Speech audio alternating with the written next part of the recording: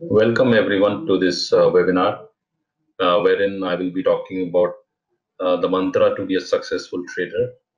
Myself, Amar Singh from Angel Broking. So, the topics that I would be covering in this webinar, the structure is that I would be talking about mindfulness. That is, first of all, our mindset, our psychology. Second is money management and method of trading. And this webinar would be more concentrated on as to how you can really excel as a trader. What is it that you require to know to become a really successful trader, and how can you make it big in the markets? Then also I'll be talking about be a disciplined trader, because discipline is something which is very important and essential when in trading, because trading gives you complete freedom to do whatever you want to do. So I'll be talking about that. Apart from that, I'll be talking about learn to maintain your trading diary. So you should have no, you should be making notes of what you're trading, when you're trading, how much you're trading, many things. So I'll be talking about that in detail. And lastly, I'll be talking about the right implementation to become a pro, that is a professional. If you really want to become a professional, then what is the way forward for it? So these are the areas which I'll be covering. So the first section which I'll be talking about is mindfulness, and that is and money management and method of trade. So generally, what happens is that the first time a newcomer comes to the market, someone who doesn't understand the markets, and he comes into the market, so he faces three paths. That is, three roads are in front of him, which leads into a forest that's full of treasures and dangers. So the first path for investors goes through the sunniest areas. Most of those who take it come out alive, if not much richer.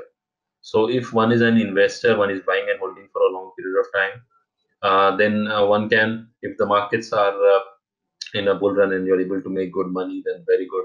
If the markets are in a bear phase and you're still holding your stocks, then you can continue holding them for a long period of time. But then again, that's not a good idea. But the point here, what I'm trying to say is that if you are an investor, then you still can stay for quite some time. Another path that is for traders leads into the heart of the forest. Many travelers disappear, but those who come out look rich. So trading is an area which can make you very successful, but it's very different from investing. So that is something which you need to understand. And the third is a shortcut that takes gamblers into the swamp. So what it means here is that the gamblers are those who don't have a strategy, who don't have a reason why they are trading. They're just trading on their mood swings. They don't have any fixed reason or why they are trading. So they are just trading for the sake of trading. They are not seeing how they are trading. They are not analyzing their wrong trades. So they are just it's a joyride for them. So they are definitely going to get hit in the markets. So that's the third, which is a shortcut. Now the question is, how can you tell which path is which?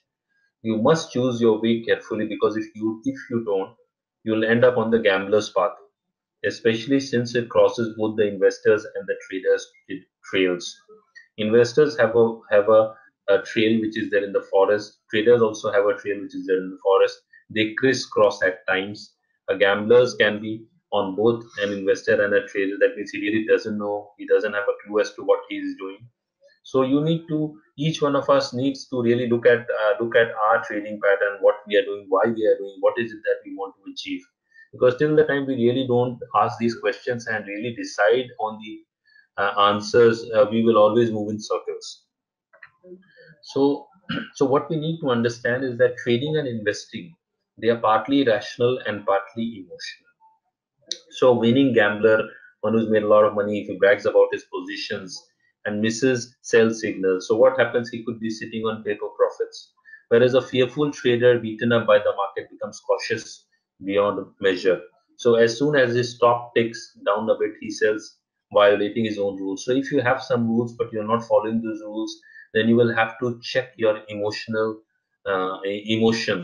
because that would have to fall in line, that would have to come under control. So when that stock rises, overshooting his original profit target, he can no longer stand the pain of missing the rally and buys way above his planned entry point. So someone who's fearful in the market, he will not buy at his predefined level. But if the stock starts moving up and then it moves up significantly, and then he might feel that he's missing the bus, then he might jump onto that trade, and then he might find that he's entered at a very high level. So the point is that you might have the rules, but are you following the rules? So trading, that's why it's partly rational, partly emotional. So original plan to buy may have been rational, but implementing it creates an emotional storm. So you have, say for example, you have a strategy, you have an entry point, you have an exit point, but the moment the price comes near to the entry point, you're not able to take that decision because it's your emotions which is overriding your decision making capability. So you're not able to take the decision, and then you go into I would say a do or don't situation, and then finally if the market starts moving in your favor and it has moved substantially up, say for example you're bullish on the stock Infosys, and the stock starts moving up, and say your buying price was, or entry price would have been somewhere around 1000, but now it's moved to 1030 40, say for example, then ideally you should have bought at 1000, but now you're buying at a higher level. So this is something which, why one is doing this, because it's more of the emotions which is overpowering us and not letting us take the right decision when it is required.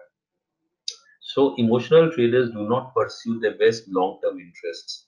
Prices reflect intelligent behavior of rational investors and traders, but they also reflect screaming mass hysteria.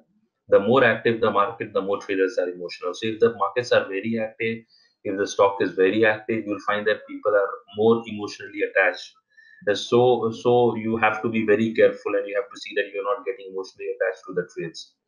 And rational individuals can become a minority, surrounded by those with sweaty palms, pounding hearts, and clouded minds. So what happens is that if you are rational in the market, you are in the minority. You will be the one who will be ultimately making money consistently in the market. But if you become tense, if you become overjoyed, if you become very sad, if you become fearful in your trades, that means you are part of the majority. So being part of the majority means that your decisions will be clouded with your emotions. So you'll not be able to take the right decisions when it is required. So this becomes something which is very important.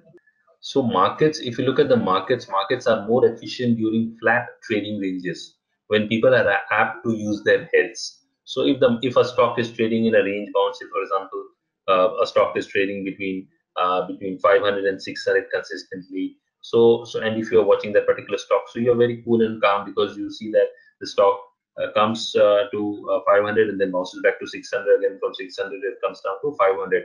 But now the stock has reached the 600 on the upside, and it goes to 650, 700, 750, 800, 850, 900. Then one tends to become of the people who are participating that particular stock tend to become more emotional because they were used to seeing the stock moving in that range, but now it's broken that range, so they really don't know what they have to do.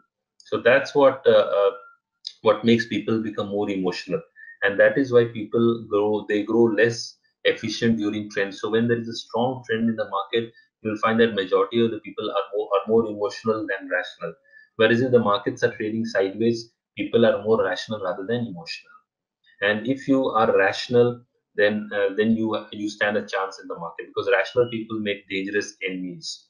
So it is easier to take money from traders who are excited by a fast moving trend, because emotional behavior is more primitive and easier to predict.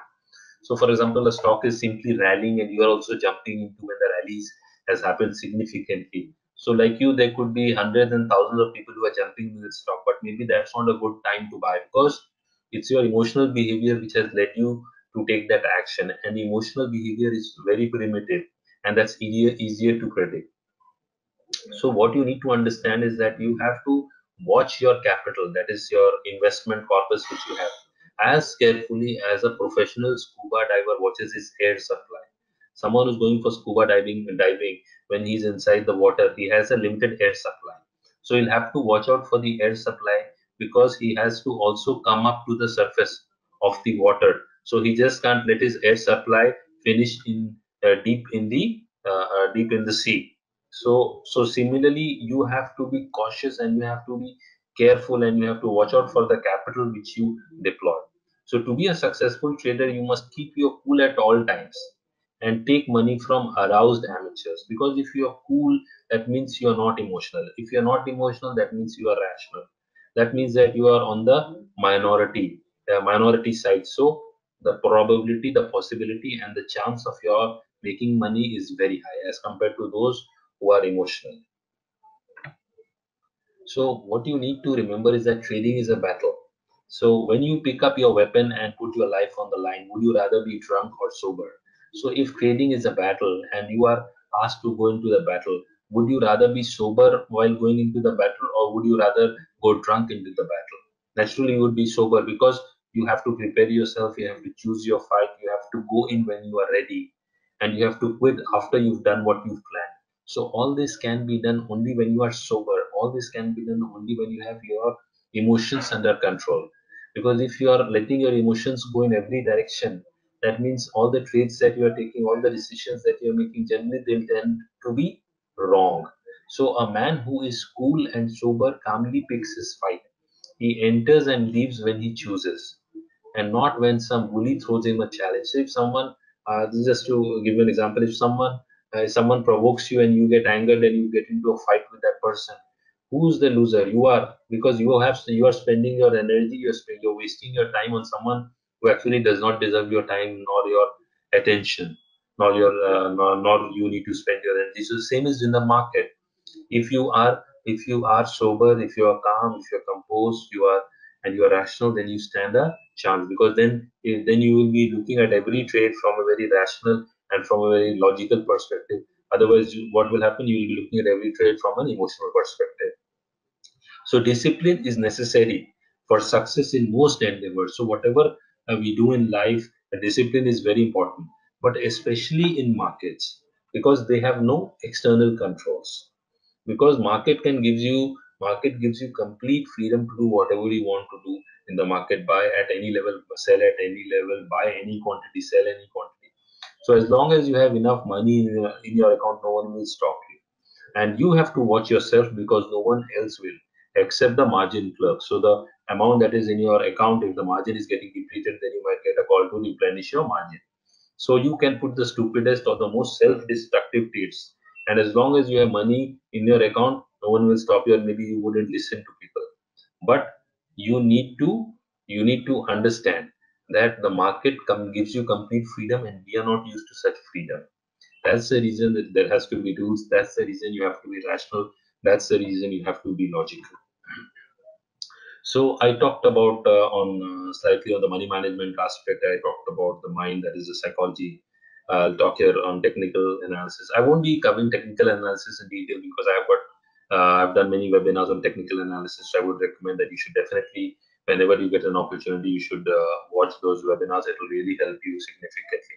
But I'll just be briefly talking about the key elements of technical analysis. A technical analysis is a study of market action. You can call it mass psychology, primarily through the use of charts for the purpose of forecasting future price trends.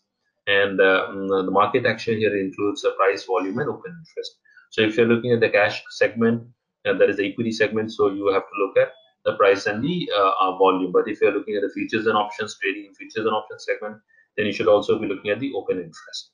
And if you really learn technical analysis well, if you're able to identify trends, and can really help you significantly precise your entry points, your exit points, your book profit points, your stop loss trigger points, as well as your trade. So why technical analysis works, basically there are three major factors which come into play. One is that market action discounts everything. Whatever price you are seeing at any given point of time, be it of the index nifty or be it of any stock, all the major fundamentals are already discounted in the price at that given moment of time. So what it effectively means, it means is that you don't need to know the reason why something is happening, but you can be rest assured that whatever is happening, and even if it is not known to the majority of the people, still that is being reflected in the price of that particular stock or that particular index. So what you need to look at is clearly the price of the stock or the value of the index. Here I would like to add is that technical analysis works best in most liquid markets. So if you are looking at stocks which are highly illiquid and you are looking at through technical analysis, that's not a good idea because there would be very few participants, market participants for that particular stock. So ideally, technical analysis works best in where we have large volumes. And then the second is prices move in trends. Trends are basically we have three types of trends. You have an uptrend, a downtrend, and a sideways trend. So uptrend is a bull market, and downtrend is a bear market, and sideways is more of a consolidation. So prices always move in trends, but what you need to remember is that trends are generally there only for 20 to 30% of the time. The rest of the time, the market trades sideways. So if you can have a strategy when the markets are trading sideways, you have a strategy to trade, and when the markets are trending, you have another strategy to trade. So you can make a lot of money if you can identify. ADX is one indicator which can tell you whether the market is trading or trending. I would advise all of you that please you can go to Google and look up this indicator EDX. That's a very good indicator for telling you whether the stock is trending or non-trending, whether it's overheated or whatever. So you get a lot of information there. And apart from that, history repeats itself. So what has happened in the past will again happen in the future. So if you can study the charts, if you can study the historical patterns, if you can study why the market behaved in a particular manner in the past, it can give you an edge and you'll also have a better understanding. And also the best part is that technical analysis, since it captures the price, it captures the mass psychology. So you'll find that the major levels, support and resistance levels, which are there on the charts, could be spanning decades. They act as very strong support and resistance levels. So you can use it for further analysis as well. And one of the greatest strengths of technical analysis is its adaptability to virtually any trading medium and time dimension. So when I'm talking about any trading medium, I mean it could be equities, it could be commodities, it could be currencies, it could be Indian markets, Japanese, American, Chinese, European, any market that you can talk of. And time dimension. What I mean by time dimension is that technical analysis works on intraday charts, on short-term charts, on long-term charts. It works on all time frames. So that's again a beauty. So there is no area of trading in either stocks or futures where these principles do not apply. So the chartist can easily follow as many markets as desired, which is generally not true of his fundamental counterpart. So if you're doing fundamental analysis, you will be able to do limited analysis. But technical analysis gives you the complete. You can see everything, whichever stock you want to see, but you shouldn't get too much confused in watching too many stocks at the same time because that will lead you to do more analysis and you will not be able to take a decision. So you should limit your number of stocks which you are following even on technical analysis, depending upon what is your time horizon. Another advantage that a technician has is the big picture. By following all the markets, he gets an excellent feel for what the markets are doing in general and avoids the tunnel vision that can result from following only one group of markets. So, say for example, there is an analyst who tracks fundamental analyst who is tracking only the banking sector. So he wouldn't know what's happening in the automobile sector, what's happening in the pharma sector, what's happening in the infrastructure sector, what's happening in the telecom sector. But if someone is using technical analysis and he's looking at the indices, nifty indices of all these major sectors, so he'll be able to know, okay, now IT sector is looking up, so there's a possibility that there could be a rally in IT stocks. Oh, NSE Pharma index is now looking up firms, so there is a possibility that pharma stocks could. So you get that early moving advantage. And also, the best part is you can track gold, you can track currency, because if the currency is appreciating, that is from 65 is coming to 64 and 63, that's not good for the exporting companies. So you can have a view of that as well. So that's the major advantage. So looking at the these technical analysis. If you look at this particular slide, which I'll be talking about, basically it says as to what is your trading time frame. So you see that there are people who are looking at yearly charts and quarterly charts and monthly charts, then again weekly charts and daily charts. So if you're a long-term trader, you want to hold on to your position, then ideally monthly, weekly, and daily is good. You should look at that. If you want to hold your position for years, then maybe you can look at quarterly, monthly, weekly charts. If you're swing trader, that is, you want to trade from a short term perspective, maybe 2 days, 3 days, or maybe less than a week, then you're looking at a weekly chart, a daily chart, an hourly chart. That's best for you.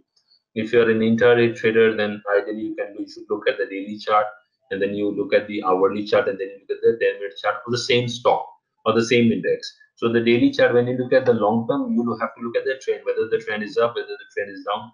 I have covered all this extensively in my earlier webinars, so I would recommend that you should watch them as well. Apart from that, if you're extremely those that's called HFT, those who are trading high frequency, they even use tick data for intraday trading. So you can look at this. So now we come to the next part is be a disciplined trader. Be a disciplined trader. So do not first of all, do not let your emotions fluctuate with the up and down of your capital.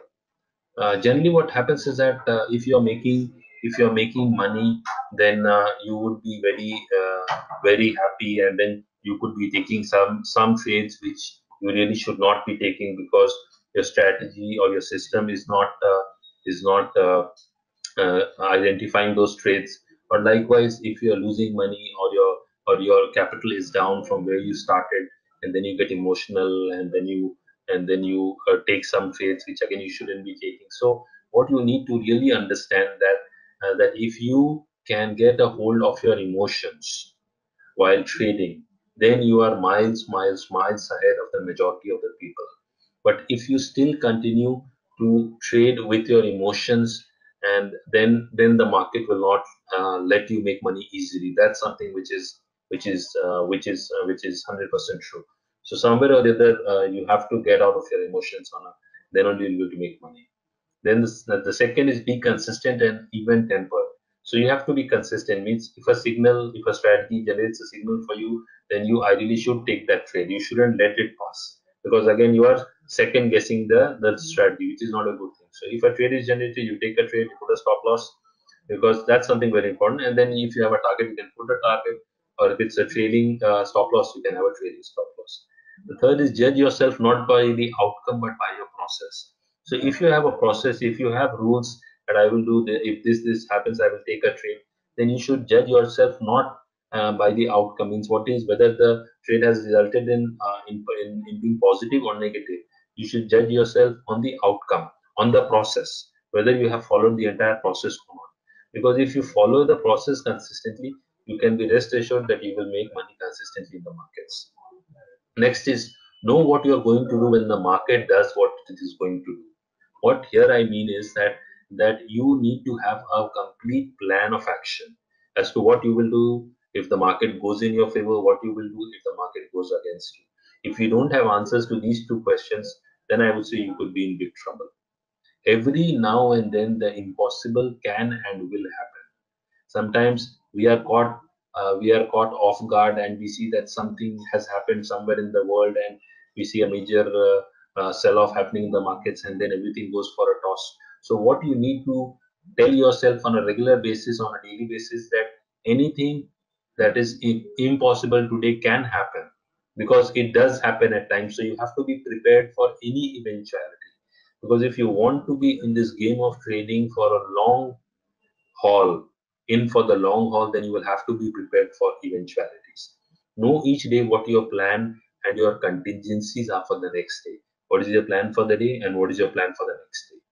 And next, you should know what can I win and what can I lose. What is it that I'm likely to win and what can I lose? What are the probabilities of either happening? So these are certain questions which, if you regularly keep on asking yourself, you'll find that you will move on a path of becoming a disciplined trader. And what separates winners from losers is the way of handling profits. Because great traders adjust their trading to the money they have at any one time. So if your account is getting depleted, you're taking some losses, then you should never over leverage your position. Ideally, you should trade small, and you shouldn't ideally risk more than 2% to 3% of your total capital on a particular trade. And and uh, and then only you can, once your capital comes back to the original level, then you can start building onto further trades. and stop worrying only about how you enter a trade. The key is to know at all times when you will exit. This is a major point. What I would like to highlight is that majority of the traders, majority of the investors are, are clearly fixated on when to enter, when to enter, when to enter a trade. But what you need to understand, if you really want to become successful, then yes, when to enter is important. But equally important, or even more important, is when to exit. What are the conditions under which you will exit your trade? That is a question which you should have an answer when you enter a trade.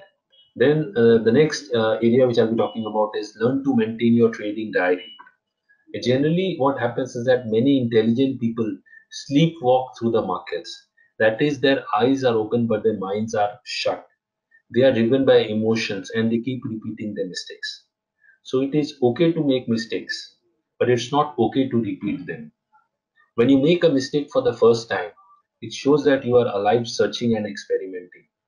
Repeating a mistake is a neurotic symptom. So what I'm trying to say here is that many of the people, they are in the markets with their eyes open but their minds are shut because they are driven by emotions. They are thinking emotionally.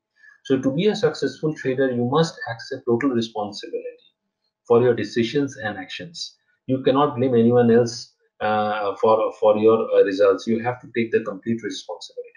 And the best part is that good traders keep good records. So if you really want to excel in your trading, you have to maintain good records, because it's a very nice saying that what gets measured gets managed.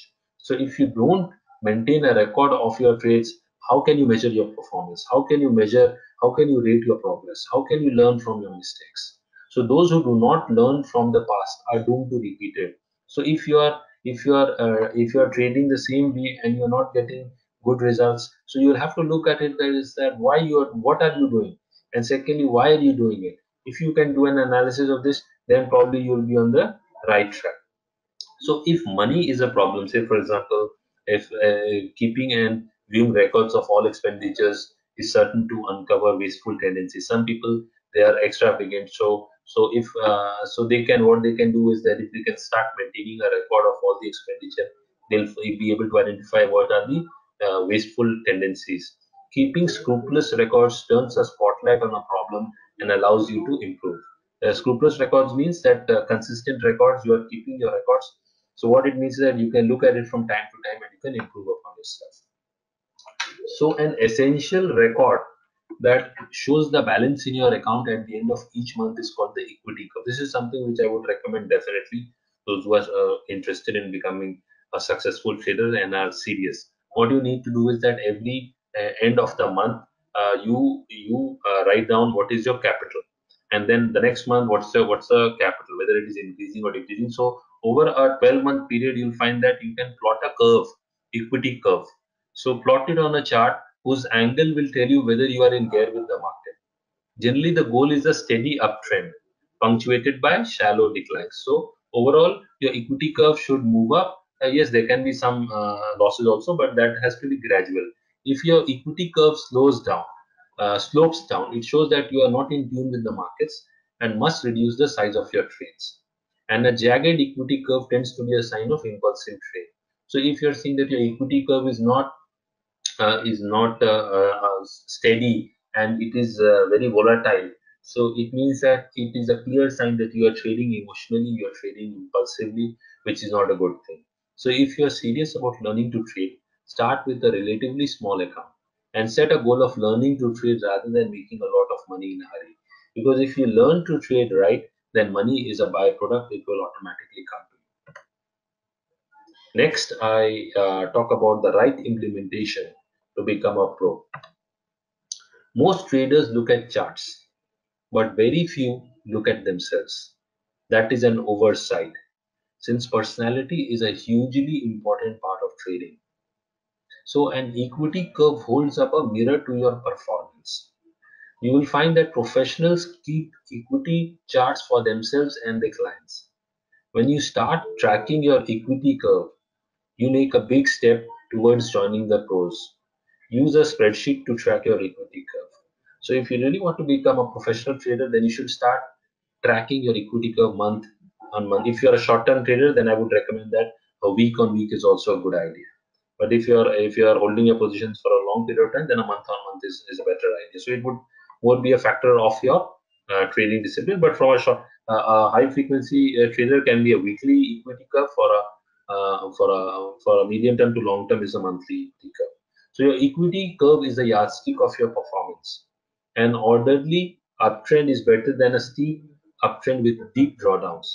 Your equity curve should keep rising, and if it turns down, you have to become more defensive in your trading. So if your equity curve is sloping towards, say, for example, 70 or 80, at 70 or 80 degrees, 70 or 80 degrees, that means you made a lot of money, and you made a lot of money, so you need to be cautious. So that's something which you have to look at, and I would say it really works very well. So to be a pro, what are the questions that you really need to look at it? You have to look at first the market related, which stocks to buy or sell, how many stocks to buy or sell, when to buy or sell, when to get out of a losing trade, when to get out of a winning trade, how is your equity curve moving month on month. So these are questions which you have to ask. So you will have to define, okay, if you're a short-term trader, then don't look at more than 10 to 12 stocks. Then those 10 to 12 stocks, they have to be the most liquid stocks if you're using them technically. Then you have to have some strategy as to which will give you when to buy and when to sell, and how to get out of a losing trade, how to get out of a winning trade. And then you plot your equity curve. And the most important question is how many shares to buy. So that there is a 2%, 10% rule which you can use. Ideally, 2%, 10% rule means that if your total capital is 1 lakh rupee, so you don't risk more than 2,000 on a particular trade. And if you have lost 10% in a month, then you should stop and analyze your trades. Ideally, you should analyze each and every trade once you have done. But if you, in spite of that, you lost 10% in a month, then you should look at as to stop your trading, analyze them objectively, and then come back into trading. If you're making money, then also you have to be cautious, because if you are too overly enthusiastic, then the market is a great leveler. So you could also give back your gains. Then the next area which you have to look at is self. Earlier we were looking at the market. Self, there is what is your nature, how well am I suited for trading, how much money do I want to make, what level of effort am I willing to reach my goal, what if any is my investing or trading experience, what are my strengths and weaknesses, and how I plan to work on them. So these are certain specific areas which you will have to talk about, look about. And if you have any queries, you can write to us at webinars@angelbroking.com, and we will help you address those queries. So to be a pro, you have to be right and to sit right. That is something which is the toughest thing to do. But this is the only way to make big money in the markets. So if you really want to, and the professionals are once they make money because they don't lose big money. The point what I'm trying to say is that they don't over leverage in one particular trade, because if that one particular trade, either it can make a killing or they can get killed. So they don't want to get killed. So they will, if they are taking leverage, they'll spread it across the different positions, not only in one particular stock. They'll take huge leverage. So these are certain areas which you will have to consider yourself. And also most important is that if you have a winning trade, you should try to ride that trade rather than just book profit. Because if, say, for example, you bought a stock at 500, stock goes to 550, you're making a 10% return in a month, say, for example. But the stock is going towards, is going higher, 600, 650, 700. So why you are exiting? If the stock is going, you can trail your stock, put a stop loss. The only issue is that generally the markets don't go in a straight line up. So it's like snakes and ladders. You climb the ladder, the snake bites you, and again you are back. But slowly and slowly you reach your destination. So your trail stop loss will help you in markets. And it will also at times help you ride the trade. So that's something which you have to do. Next is, if you really want to become a professional, then you have to be willing to lose money, because you can't make money if you're not willing to lose money. It's like willing to breathe in but not willing to breathe out. Next is, falling markets must not be viewed as places to buy cheap unless confirmed by technicals. Just because the stock has corrected from 500 to 400 does not mean that you jump in and buy that stock, because you will have to look at it technically. What happened with the pharma stocks? If you Remember, the farmer stocks, they were the blue chips, and what happened to them? They fell by 30%, 50%, 60%. That sort of correction was witnessed on those farmer stocks.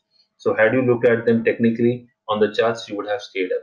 So you should definitely look at it. It can really help, and you will know that you are becoming a pro when you start spending almost as much time thinking about exits as looking for entry. So if you start thinking on exit, okay, when I will exit my trade, how much quantity will I take a trade, rather than just thinking about when I will buy, when I will sell, that's not a good idea. You should think, as I said, about all these areas which I have earlier talked about, that which stocks to buy, how many stocks to buy, when to sell, how to get out of a losing trade, how to get out of a winning trade, how is your equity curve moving month on month. And what you need to understand is that quiet markets, when the markets are quiet, they put the amateurs to rest. Sometimes you'll find that the market is trading flat, the stock is trading sideways, and the stock is not going anywhere, and then suddenly the stock breaks out of a consolidation, and that is where the professionals have taken the market. So if you are watching that particular stock is consolidating, and once it reaches that resistance level, you can enter the stock. So that's a breakout trade, but you can have a stop loss and you can take that trade. Many times it will make money, many times you lose money, but your stop loss will protect you most of the time. So now I'll talk about the odds against you. To succeed in trading, you need both confidence and caution. So if you have having only one is dangerous. So if a trader is confident but not cautious, so someone is a trader, he's confident but he's not cautious, so then he might become arrogant, and that's a deadly trait for a trader. If, on the other hand, the trader is cautious but does not have confidence, so he will not be able to pull the trigger. So you need confidence to say this stock is going up, my indicators say it will continue to rise, I'm going to get long and ride this trend. At the same time, you need to be humble enough to put on trades whose size will not endanger your account. What it means is, don't build such a huge position that you lose money, but that trade goes against you and you lose a lot of money. What you need to understand is that if you have 100 rupees, and if you're losing 50 rupees, so 50%, so you are at 50, but now from 50 to 100 you have to generate 100% returns. So if you lose a higher percentage, then getting back is not easy. That's the reason it's always advised that you should manage your loss per trade.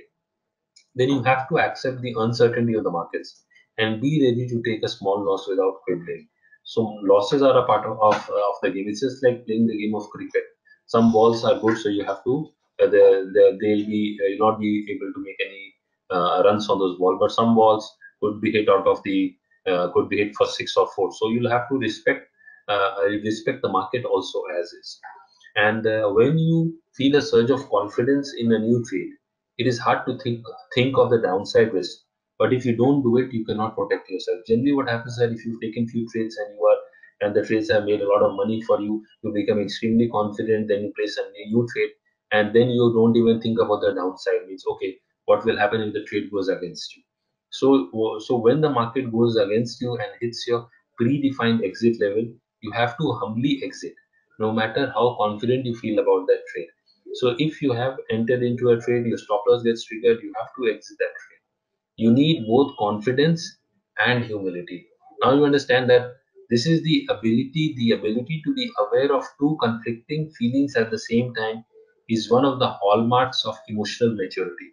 So if you can be at the same time confident and humble, then you stand a very great chance of making money in the markets. But generally, getting these two together is not easy. That's why people say that trading isn't that easy. Now, those who concentrate on the rewards, which are considerable, often push themselves too hard. It is better to trade small in order to be more relaxed and enjoy the learning process. Then you will emerge not only richer but also more alert, aware, free, and at peace with yourself. So if you're starting into trading, or even if you've been trading for quite some time but you're not trading in a disciplined manner, you can start small, learn as you progress, and then you can increase your position. There are many who have traveled this road, made their choices, and battled their demons, that is, their weaknesses, growing from a wide eyed beginner into someone who knows what he's doing. The journey had many rough patches, but both the trip and the rewards are worth it. Basically, what I'm trying to say here is that someone who started trading, for him it's a tough battle because he has to first of all understand his own strengths, understand his own weaknesses. Then he has to gain a knowledge of the markets. Secondly, he'll have to have the discipline and the emotional control, emotional under control. And then from an amateur he goes on to become a pro. And the rewards are there in the in the market if one is there for the long haul, because it is very interesting, very exciting, and the opportunities are always there. You don't have to run after an opportunity. Every day you'll get an opportunity. And if you are trading both the long and the short, then so the entire world is for you. So I hope you will give all of yourself uh, to become a good trader. And wishing you success in your endeavor. So I would really want that you should, since you have spent the time watching this webinar and trying to understand about how to become a pro, how to become a successful trader, the mantra is that somewhere or the other you need to have a control over your emotions. You have to remain humble. You have to have confidence. Confidence will come when you have the knowledge, and you can always gain knowledge, but at the same time humility has to be part of there. If you are right, you're making a lot of money, your ego takes over, then one wrong trade and you're out of the game. So don't let that happen, and we are always there for you. You have any queries, please write to us at webinars@theretailingbooking.com. We'll address your queries to enhance your knowledge on technical analysis. There are already many sessions which have been conducted. You can go through those technical analysis sessions. They'll give you some very good strategies for trading intraday, short term, long term, whichever your time frame is. And with this, I wish you all the best. Thank you.